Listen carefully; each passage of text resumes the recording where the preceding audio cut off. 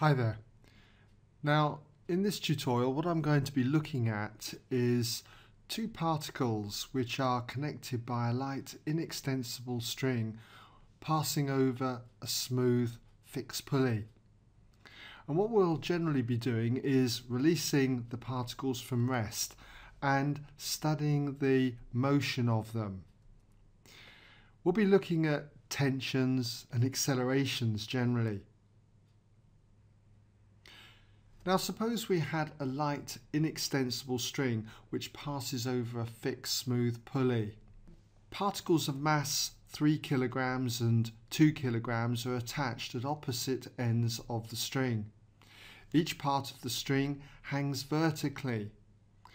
And what we've got to do is find the acceleration of each particle, the tension in each string, and the force required to hold the pulley in equilibrium.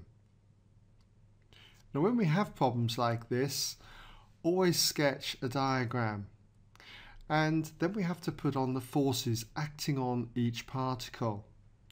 And on the mass of 3 kilograms we've got its weight, which is going to act downwards. The weight would be mg, the mass times acceleration due to gravity. So for this one it's going to be 3g newtons. And similarly for the 2 kilogram mass, the weight there is going to act downwards and is going to be 2g newtons. Now there's going to be a tension in the string acting on each of the particles, and that tension acts upwards. So you've got a tension acting upwards on the 3 kilogram mass, we'll call that T newtons, and there'll be a tension acting upwards on the 2 kilogram mass. Now these two tensions are exactly the same. They're going to be T newtons. They're exactly the same because the pulley is a smooth pulley. And you're going to find that you'll be generally asked, why are the tensions the same? And the answer then is that the tensions are the same when the string passes over a smooth pulley. Now they're the only forces that we need to put on acting on the particles. Next, what we need to do is mark on the accelerations. This one, having a heavier mass, is going to move downwards. This one's going to move upwards. Now they're going to start to speed up, so they're going to accelerate. So this one is going to want to accelerate downwards, so we mark that in with a double arrow, and I'll just call that a meters per second. Now this one's going to want to speed up, and it's going to want to accelerate upwards then, and its acceleration is exactly the same as this one over here, only in the opposite direction. Why is that? Well, it's because we've got an inextensible string. It doesn't stretch. As soon as this one moves, this one will move in the opposite direction with the same acceleration, a meters per second. And again, we're generally asked, why are the accelerations the same? And the answer is that the acceleration is the same as the string is inextensible. We're dealing with a light, inextensible string. The reason why it's light is that as the particle, say in this case the 3 kilogram particle, moves downwards, if the string was not light, then what would happen, there'll be more weight in the string here as it comes over the pulley. So the masses here on either side of the pulley would keep changing. So that's the reason why we've got a light string. Well, that's the typical kind of diagram that we would draw at this stage when we're asked to find the accelerations and tensions in the strings. So how do we find those tensions and accelerations? Well, we consider generally each particle in turn. Let's just border this off so we can work this out. We'll consider the 3 kilogram mass first of all. Okay, so it's always good to tell the reader which particle you're working with. So I'm going to say consider the 3 kilogram mass.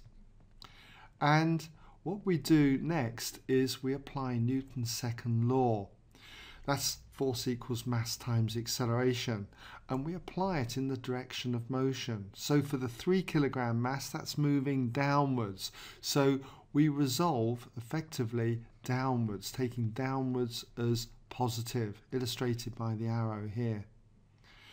So what is the resultant force acting on the 3 kilogram mass downwards? Well, it's all of the weight, 3g, and then it's going to be minus the tension, because that acts in the opposite direction to the way we're resolving.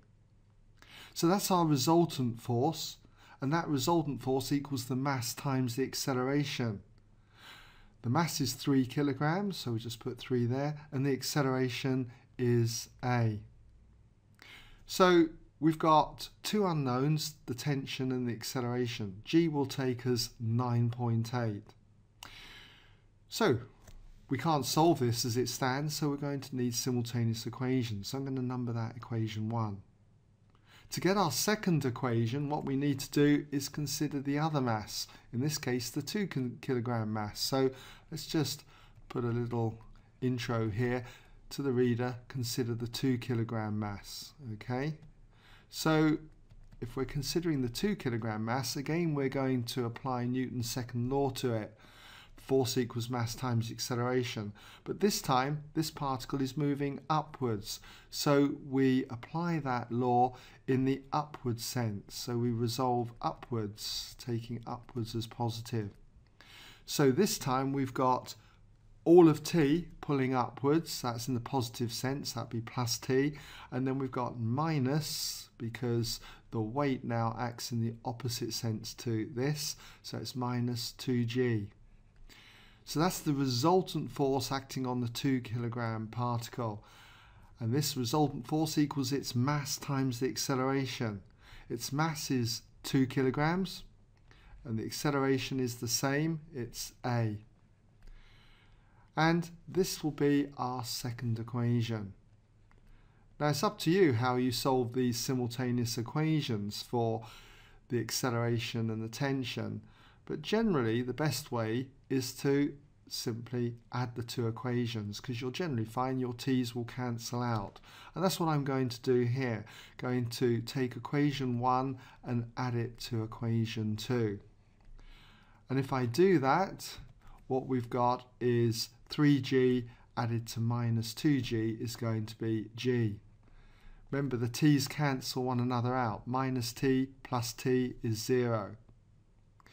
And this will equal 3a plus 2a, which is going to be 5a. So therefore the acceleration, okay, is going to be equal to g over 5. G over 5, or fifth g, meters per second.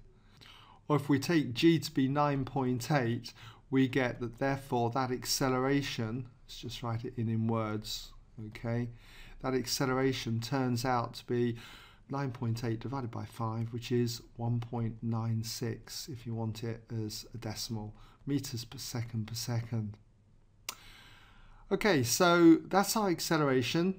We need to get the tension next in the string, T newtons. And to do that, all we need to do is just take our acceleration here and substitute it into either equation 1 or equation 2 just to get T. I'm going to sub it into equation 2. So I'll just put that as a note, sub in 2. And if I do that, I get, therefore, T minus 2g equals 2a. 2 times a, 2 times g over 5 is going to give me 2g over 5.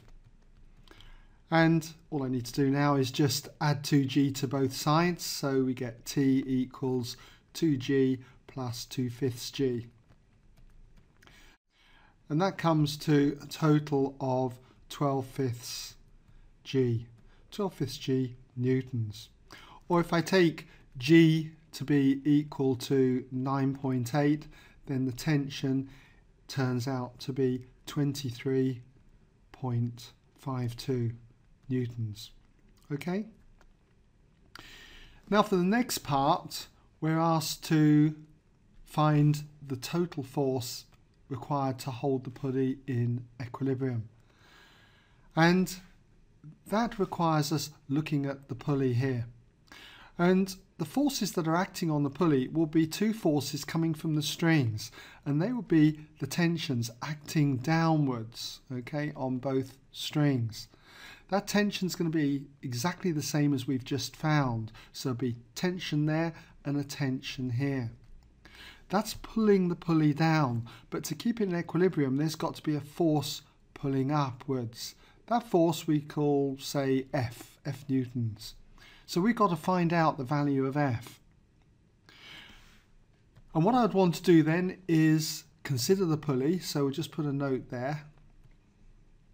Okay, consider pulley. And I'm going to resolve upwards, taking upwards as positive. So I'm applying Newton's second law, force equals mass times acceleration. So we've got all of F acting upwards, so that's going to be positive. And then we've got the two tensions acting downwards, so that's going to be minus 2t. So that's our resultant force on the pulley.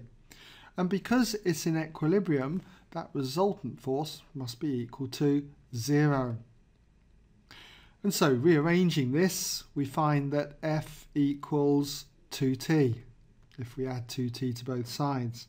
So if I times the tension then by 2, what I get is a total of 47.04 newtons. That's going to be our force then that's required to keep that pulley in equilibrium. Okay, well, I hope this has given you some idea then about how we go about drawing diagrams for these types of problems and how we go about creating our equations for each of the particles. And if ever we're asked to work out the force on the pulley, we can do it like this. Okay?